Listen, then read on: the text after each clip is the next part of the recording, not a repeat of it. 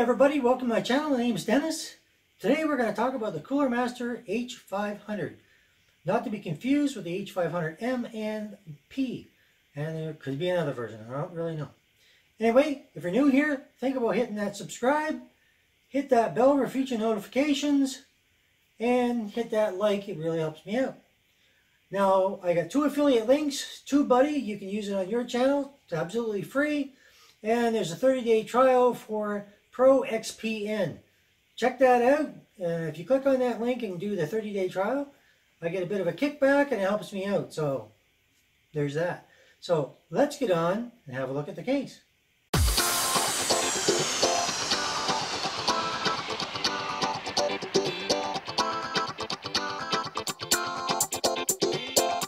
Okay, so the first thing we're going to do is we're going to get our case out of the box.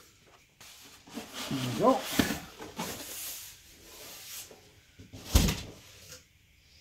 Now this is a monster of a case, much bigger than what I think I first realized. I got a little Make It Yours Mastercase H500. Tells you everything that comes with it, and the warranty information. We're going to get the styrofoam off, and the reveal. Tempered glass side panel.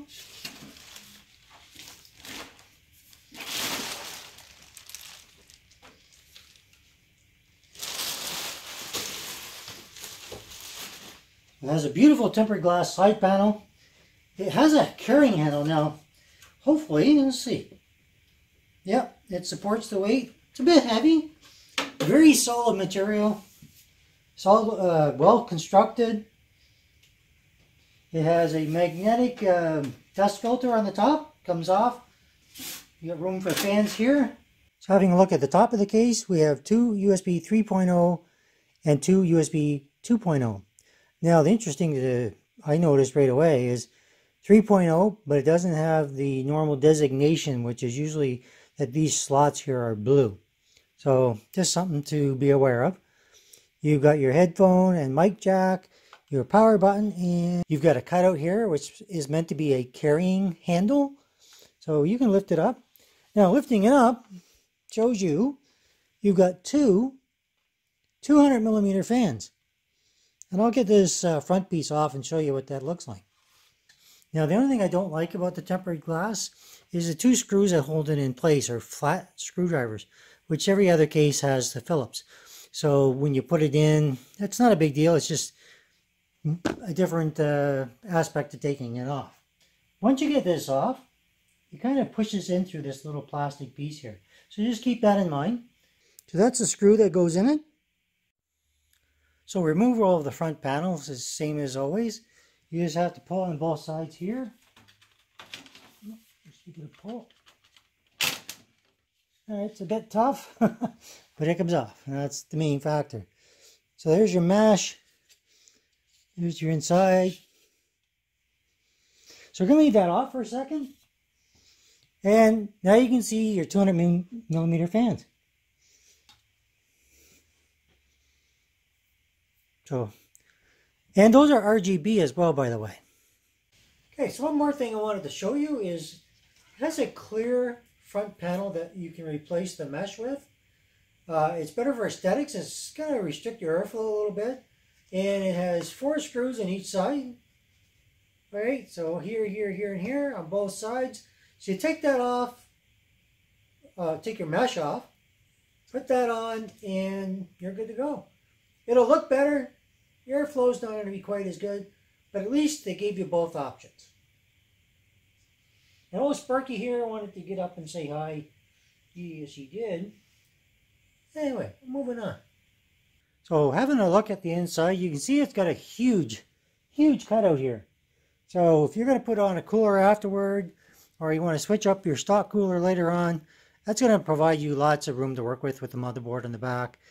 You've got a little bit of a shroud here. Basically, it's used for hiding your cables behind. So it provides really great cable management. So you can hide it behind here. And you get your shroud right here for covering up your power supply. Now, it's only half, which is great, but you can also remove it if it gets in your way or you don't like it.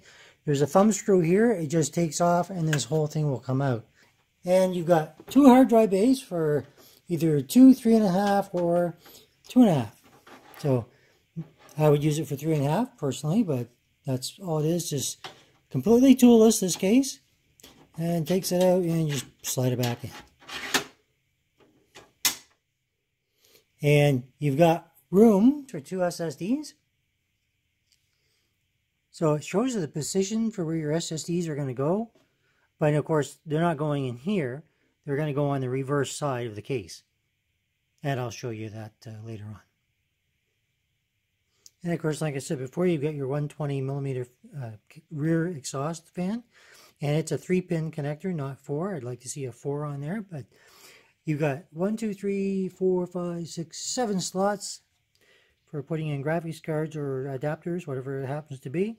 It'll take an ATX, micro ATX, and a mini ITX. The only thing I don't like is on this case is you're missing standoffs. You've got one here, but these ones, if you're using an ATX board, they're all missing. So you're going to have to put all of those in, which I'll show you later on. There is a bag of screws and everything comes with this, and it's just tucked away underneath the shroud for the power supply. It has nice rubber grommets, which are, I think, a little bit better than what I've seen in the past. So we're going to have a look at the back of the case. Before moving on to the other side of the case, I wanted to show you the bottom. You've got these nice sturdy feet on it. You have your filter for your power supply. Comes out, goes in pretty easy. No real problems there. If you want to remove your hard drive cages, the screw is right here, and it's just a thumbnail screw. And just, you go in here and you can just undo it and take it out, and you're good to go. Now, the other thing I want to point out, the shroud is just in here. Okay, you can see how it just clicks in place. Once you undo that thumb screw in the back, this will just slide forward, and then you can just take it out if you want to. So you can take that shroud right off.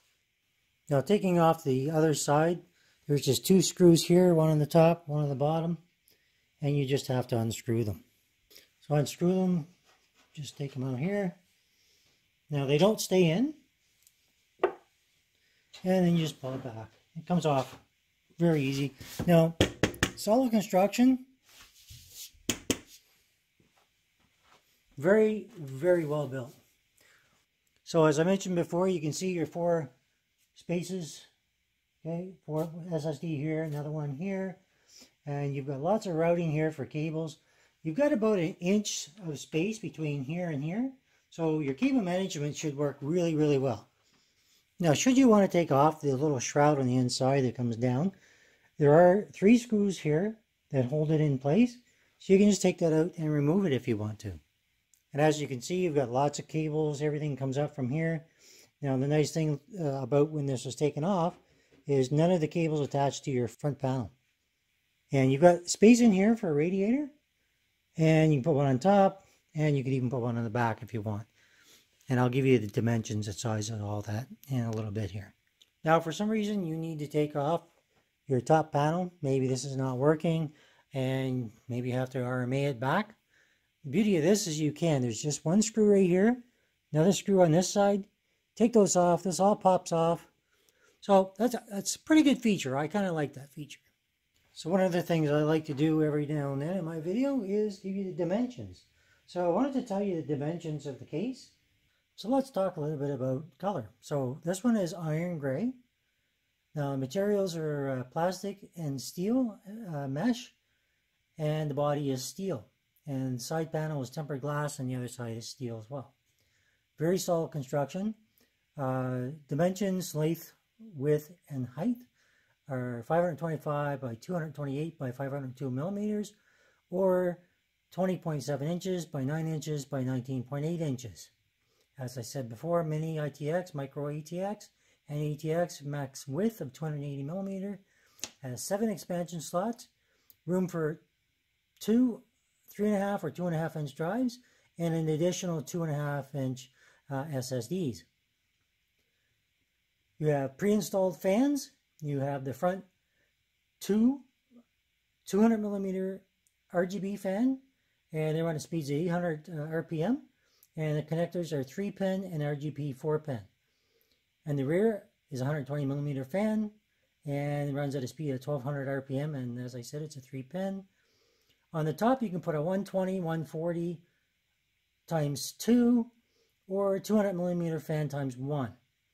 On the front, you can do a 120 millimeter fan times 3, or 140 millimeter, or 200 millimeter fans times 2. Personally, I would just keep them the way they are. In the rear, like I said, 120 millimeter fan times 1. And now on the top, you can do a 120, 140, or 240 millimeter for fans. Now for liquid cooling support, you can also do on the front 120, 140, 200, 240, 280, and a 360. And there's ample room for that. And of course a 120 again in the rear. And 120, 140, and 240 was the radiator on the top, is what I meant to say.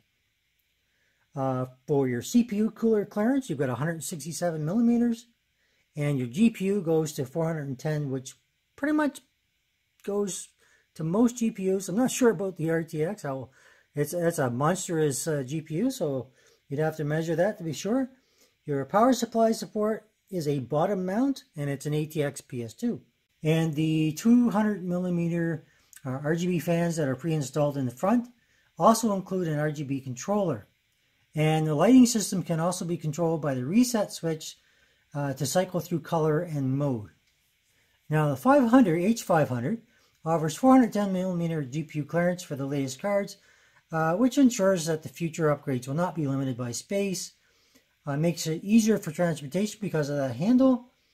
And yeah, that's pretty much it. Just to show you where that thumb screw is, it's just right down here. So you'd probably have to take this out to give you like some room to work with, so you can get your hand in there and just undo that. So putting in your power supply, you will need to remove this thumb screw.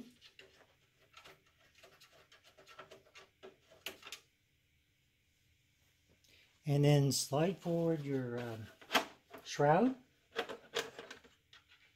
and it'll just lift off.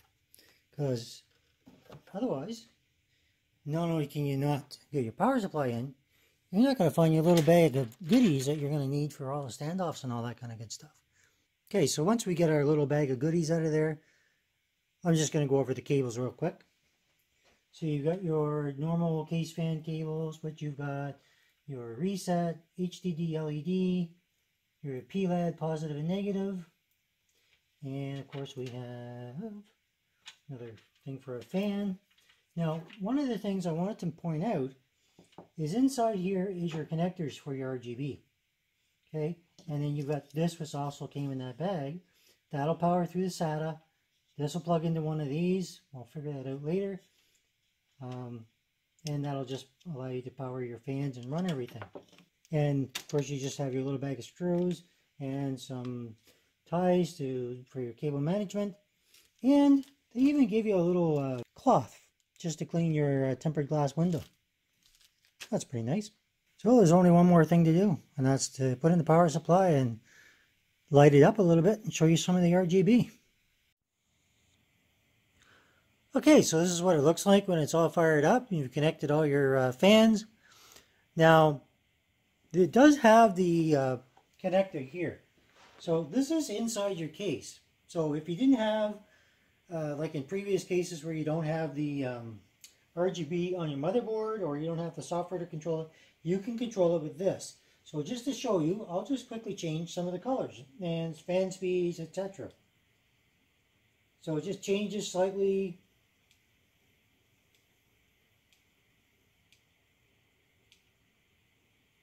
So that's the one they advertise it with, which just looks pretty darn sharp actually.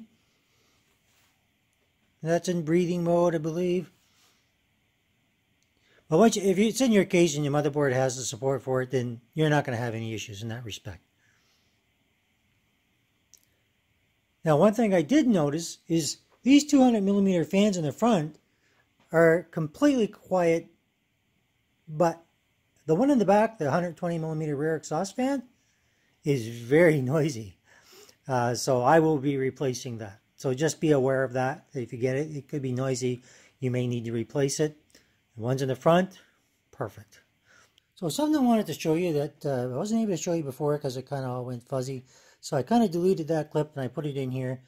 This is your tempered glass. Now, when you unscrew it, you can just see it kind of just sits there. because it's got a little lip on the bottom that basically holds it in place. So if you were to take it out and you forgot, it's not just going to fall out. It's just going to sit there in place, and then you can just simply grab it from the sides and it's out of your way. So sometimes I just wanted to explain, because it's always good to know this kind of stuff, and that's how to connect your RGB cables and all that kind of good stuff. So your front fan has a 3-pin header here, and this is off the one on the other side. So all you're going to do is line up the edges, put them together, and that's going to connect this to the inside here. Now that Molex connector that I showed you earlier on that came in the package, you do need to use that to hook everything up. So I'm going to turn it around and show you how I hooked up everything else. Okay, so when you get to the other side, first I want to explain, this was what was already in your case. All right, so you've got your 2 positive things in there, so you know how to put them in. So I just put them in there. Now on the other end, you had your SATA, which plugged into a SATA on your power supply. And that gave power to everything else. And then take your Molex and just plug it into a Molex. Now, the other thing you needed to do was your 2 200mm case fans in the front were plugged in here already. So I just plugged in here. And then this one that's left is simply going to go and plug into your motherboard to the RGB connector. So once all that's done and everything is connected, I know it's kind of convoluted, but I just wanted to quickly show you that. Make sure everything's connected. This one, I had to connect this one as well. Once that's all done, then all your fans, everything is going to run, and your RGB is going to be run off your motherboard. Now, you can manually control it, as I already showed you, or you can, or if you have the software on your motherboard, you can plug it in. Once you plug it into the motherboard, you're going to control it with a software that's already built in. So I just wanted to show you that, because that can be a little bit confusing. And even when I was doing it, I was like, okay, where does all this stuff go? It seems every time they put out a case, there's some extra thing they're adding to it that makes it more confusing. So I hope that helped a little bit to somebody. All right, everybody, if you like that video, you know what to do. Don't forget to hit that subscribe or that like, and check out those affiliate links. Thank you for watching.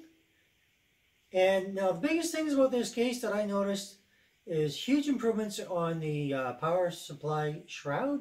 Much easier to take off. Only have one thumb screw, whereas before, on some of the previous models, it was quite a fiasco. So I hope you like that. Check it out. Buy it if you like it. If you don't, that's fine. Move on to another one. Stay tuned for future videos. Thank you.